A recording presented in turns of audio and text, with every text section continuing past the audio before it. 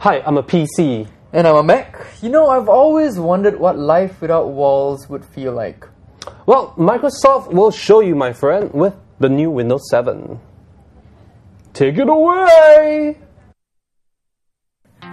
Well, Matt, maybe you can tell me what life without walls is all about? Sure. So life without walls is really interesting. In a lot of situations, when we look at the way that people use machines, they tend to have distributed personas. In addition to that, from that persona wall, we want to break down the wall between online and offline as well. Here we're just going to go and start this up just to show you how we've gone ahead and improved some of these areas of functionality. And a lot of customers sort of said to us there are some key areas they wanted to focus on. And one of the key areas was make it work well.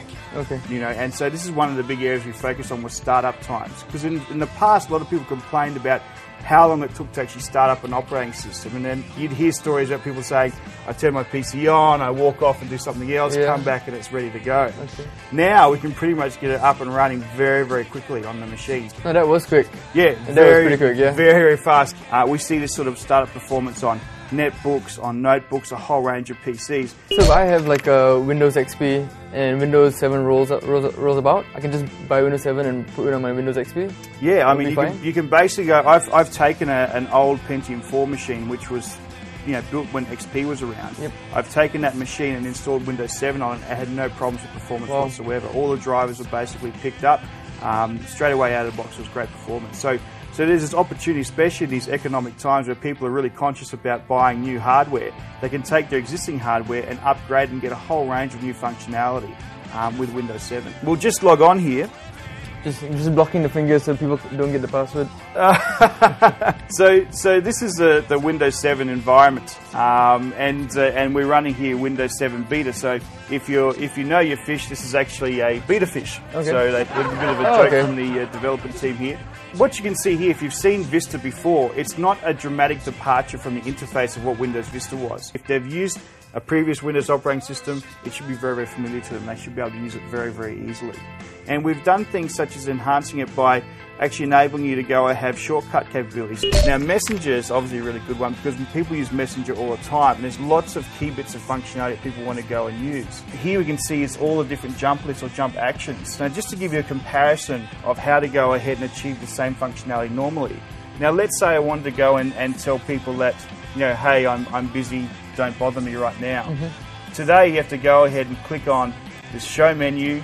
You go to File, you go down to Status, and then go to Busy, right? Yep. So it's about 4 or 5 jumps down the line. We click on Busy, we get the desired effect.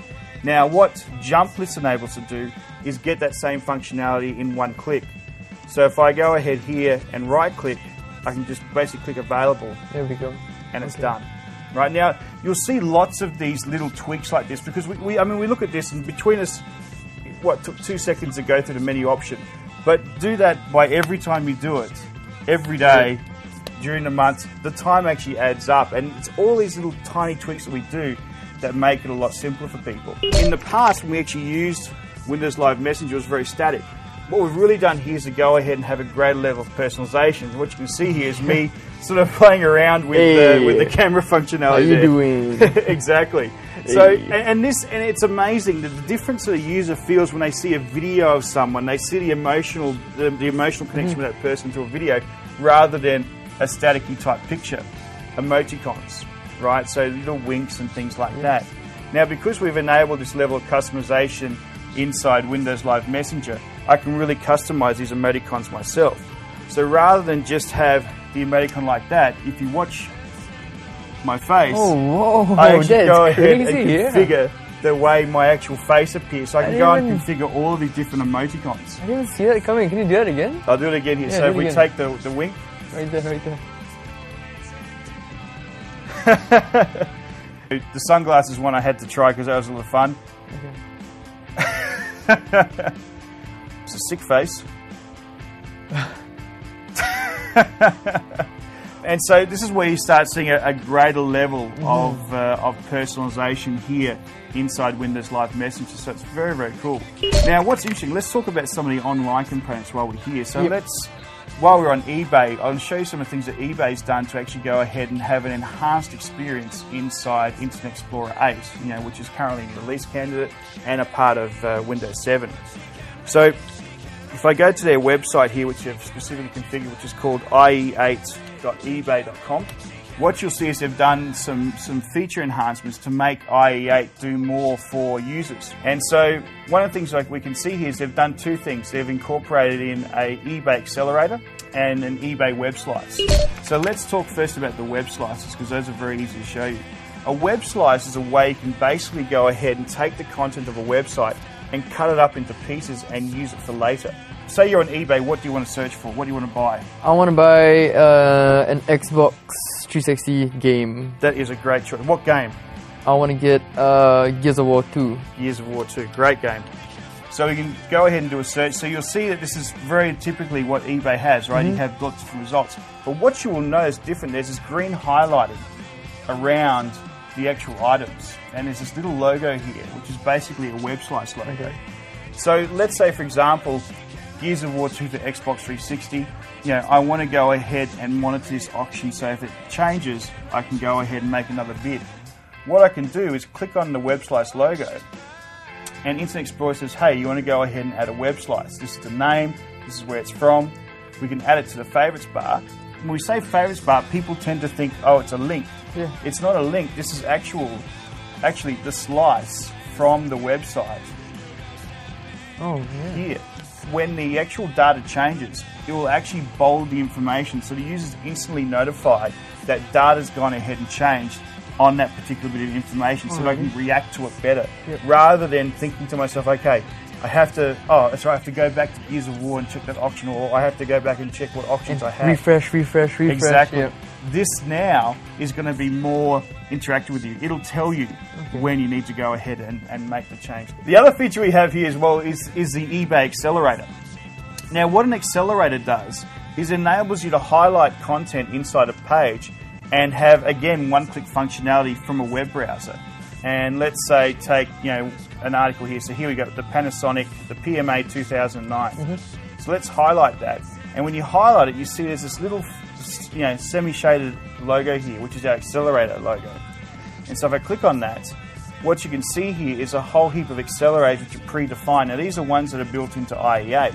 If we go down to all accelerators, I can actually go ahead and see defined with eBay search. And so you're seeing this come up here. Oh, there's no options for that item right now. Let's try another one. We'll try here. Let's try. This will be a lot more easy to find data.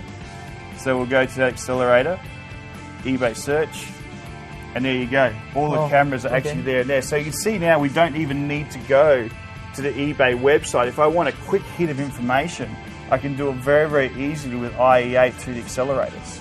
And the great thing about this is it doesn't have to be a big organisation like eBay to do this. Anybody can go ahead and build accelerators and incorporate it into their own website. So it's a great way of actually getting functionality into their websites for users. One of those other types of experiences which is very popular for people is the whole concept of digital photography. So I'm going to take a picture of you, so I need you to look as charming as possible. Okay. Okay, so let's go ahead and get a big smile. I'll just do what you do. All right.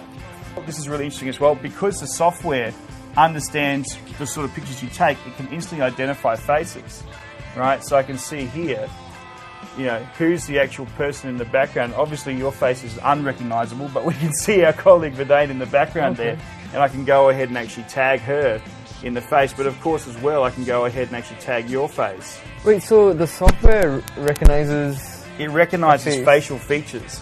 And you can tag those and connect those with your Windows Live community. Are you serious? Yeah, so you can really go ahead. I mean, photos no longer become a static piece of content. They become a live piece of content which you can integrate your community of people together. And so if I want to go and share this with people, it's very, very easy to go ahead and do. So, there's our picture. We can go ahead and actually turn this into a slideshow. Hey, there we go. Right. But what about sharing with other computers? Right, now, this has been an issue in the past when people tend to say, you know what, I want to share my content with you.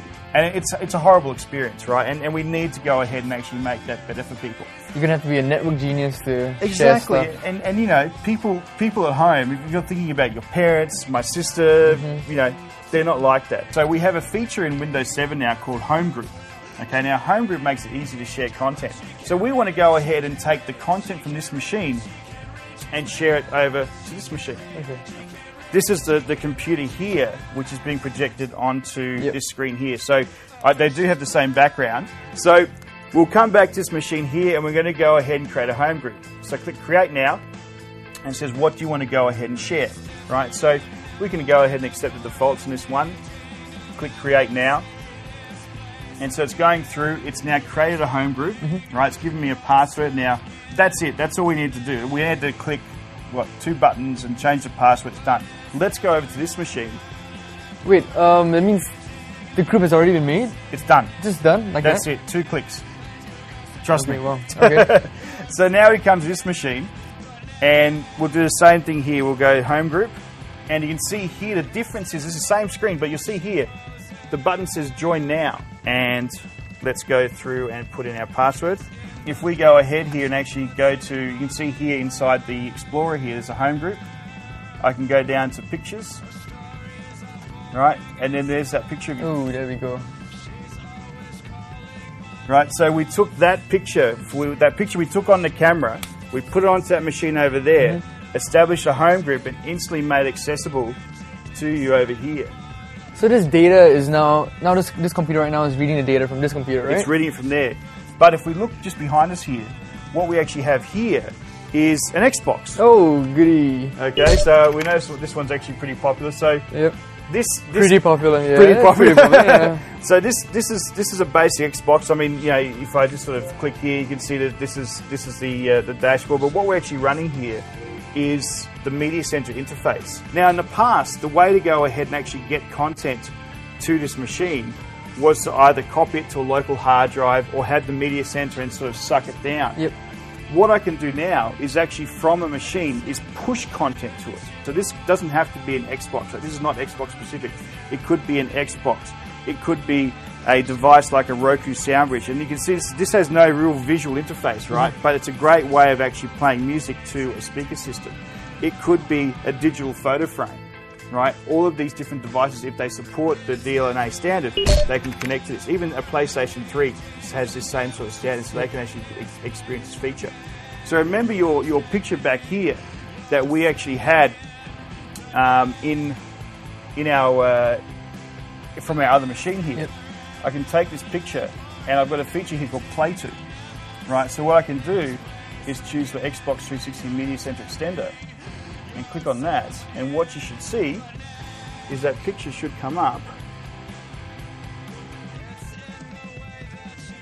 Music with music as well. Music video. So you can see the actual your picture streaming up there. So if this is a digital photo frame or something like that, I can go ahead and actually stream that out there.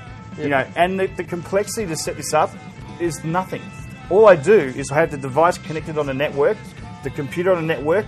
It will instantly see the devices and will enable you to start streaming that. Yeah. And so I can take things like pictures, I can take, you know, music. So let's say, for example, 1979. Yeah, right, and do that. And you can see it's coming up there on the screen now. So the Xbox 360 isn't using any resources to sort of like pull it from It's not the pulling computer? it, it's pushing it from this machine. Imagine you're in a social environment with friends and stuff, and they sort of say, hey, have you got that album? Yeah, I do. Do you want to put it on? So in the past, you'd take the CD and go to the machine and maybe put CD in, or maybe you'd go up to the device itself and scan through. But if you've got a little machine which is connected up via home group so you can share the libraries, I can right-click on the album and say Play To and continue. Yep. Windows 7 really goes ahead and helps enable you to bring that connectivity. Again, we talk about life without walls. Yep. What you've seen here today is basically breaking down those physical barriers between the devices. You're living here now inside a very, very connected environment, which is not just connected, but very, very easy for people to use as well. Excellent. I'm impressed. Thanks a lot, Matt. Pleasure, man. Come by anytime.